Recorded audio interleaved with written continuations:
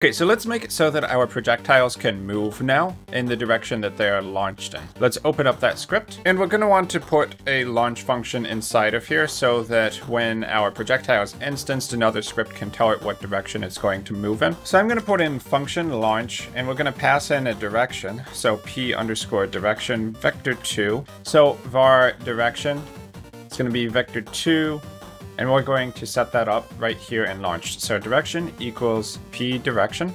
Okay, and then we need the projectile to actually move. So let's say function_process, or physics process actually, is probably a little bit more appropriate. Let's do that. At export var speed up here at the top of type float. I'll set it to 100, so that'll just be the default speed for the projectile. So we want to say translate here.